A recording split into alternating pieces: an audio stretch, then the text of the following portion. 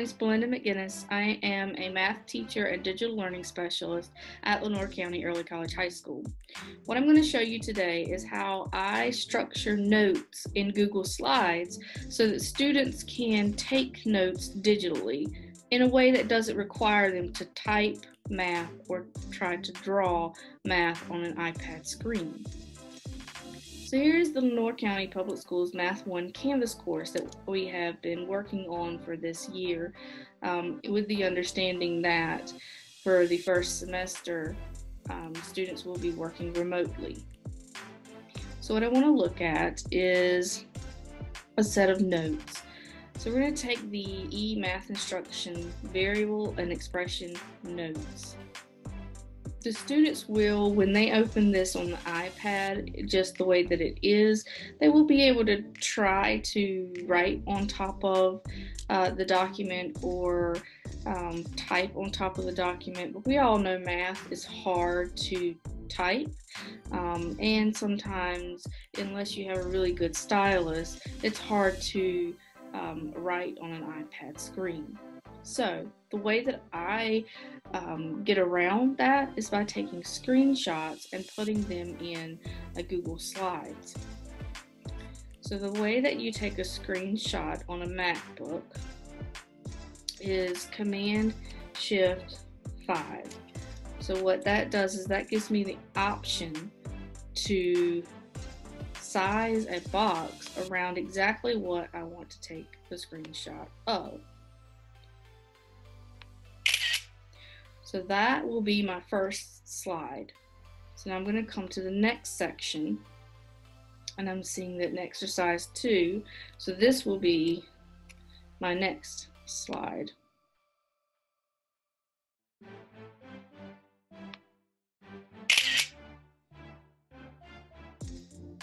And then I'm going to continue to take screenshots in a way that splits this worksheet up into something that seems reasonable.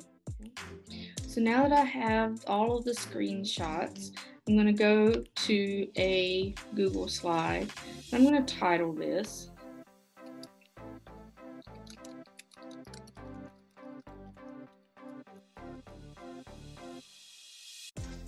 I like to get rid of the text, the title and the subtitle information here, and use either text or word art. Word art gives you a little more flexibility in what it looks like. So I'm going to call this is going to be my title page, so it's variables and expressions.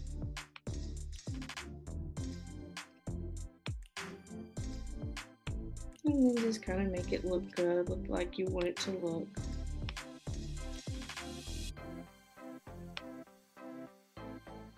You can fill in the color, so you can do all kinds of things here to make this look nice. And then what I'm going to do is I'm going to take my first screenshot,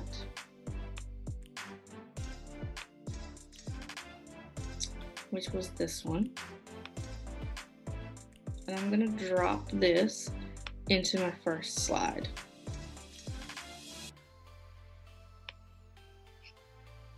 If I double click on this, I can also resize this.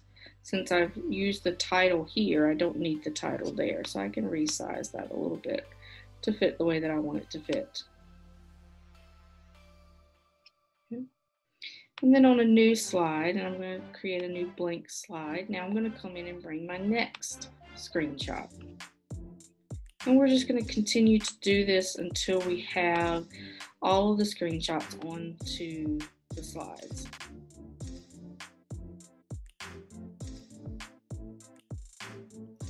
Okay.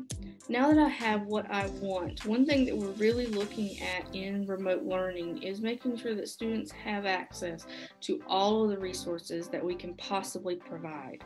So while this may be a set of notes that we can go over during a Zoom session, a live Zoom session, it may be a situation where a student can't get to the Zoom session, or even where a student might need a little more resources to get through these notes. So what I like to do at the end, especially with the eMath instruction, because there are so many videos already created, is I like to put the video within the notes.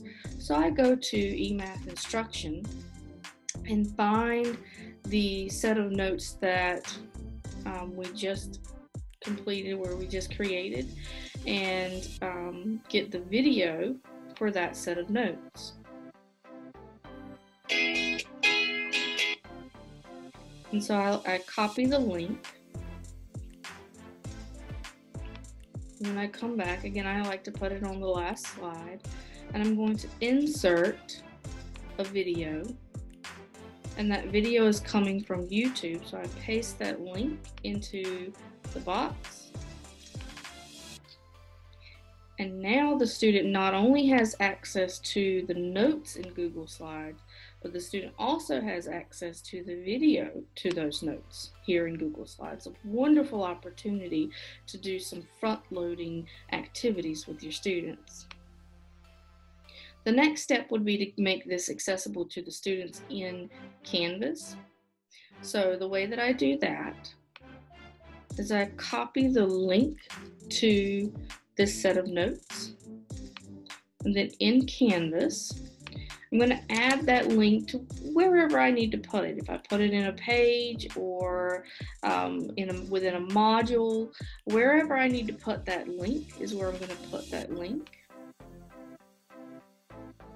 For our purposes here, I'm going to link it directly into the module. So I'm going to add an external URL.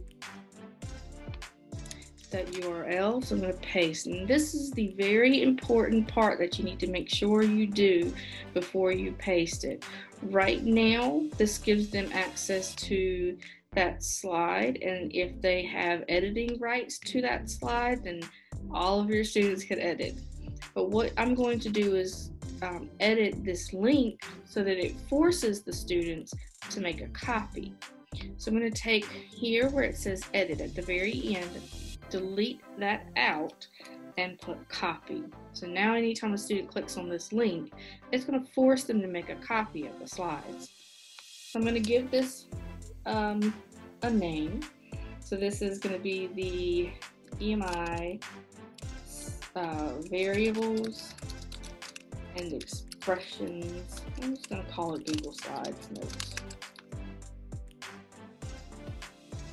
And then you can choose to have it load in a new tab or indent and so forth.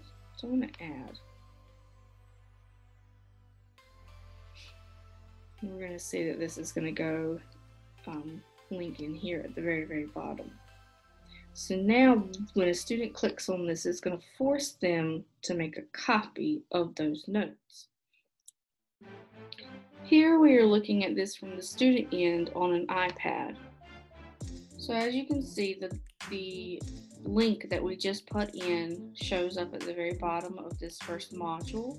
We can move that later to where it belongs, but this is the link that will force the student to make a copy. Remember, that is when you delete off the end up through edit and change that to copy. So now when the students click on that and choose to open, it forces them to make a copy. This keeps the students from being able to change anything about your original Google Slides document. So now that the student has a copy of this slides, the student can edit this in any way that they choose. They can choose to add text if they would rather type. But one of the benefits of doing this with slides is the ability to add pictures. So if I'm looking at this first example here, 3 times 2 plus 7, if you needed the student to show their work for something like that, they can now take and do their work on a piece of paper and add a picture. So in the top right corner where we have the plus symbol, the student would click on that plus symbol and choose to add an image, and they can choose to add an image straight from their camera.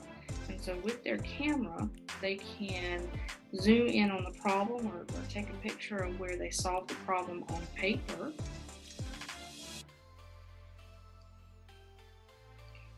put that right inside of the document quickly and easily. So this is a very easy, simple approach from the student end for being able to keep up with the notes. And now the student has these notes in their Google Slides.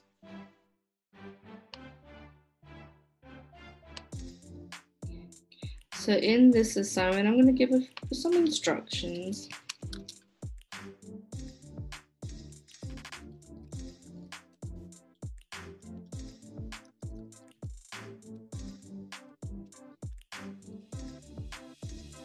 And I'm going to link to a URL. So again, this is the one that I've created for the students in Google Slides. I'm going to highlight my link and copy. And here I'm going to paste that link. I'm going to take everything out up through edit and change edit to copy. So now the students can click here to access those notes. And you would decide several of the different things down here. Because it is an assignment that I want submitted, I'm going to have the students submit this assignment online, and then we can pick and choose how we want the student to submit that assignment. In this case, it's going to be a file upload.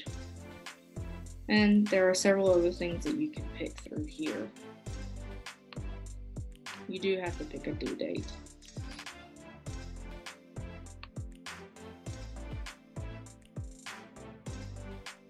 Okay. So let's see what that looks like on the student end. So here, the student may have finished the notes and are ready to submit. So what the student would do to submit, they're going to click on the menu in the top right corner. So that is, there are 3 dots in the top right corner. So when we click on that menu, the students are going to share and export, and they're going to send a copy.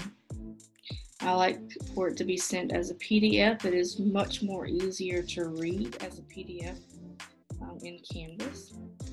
So they're going to share or send a copy as a PDF, and they're going to copy it to student. So at this point, the student can add any comments that they may want to add to the assignment. It could be questions or things such as that. And then they would choose what course this will go to.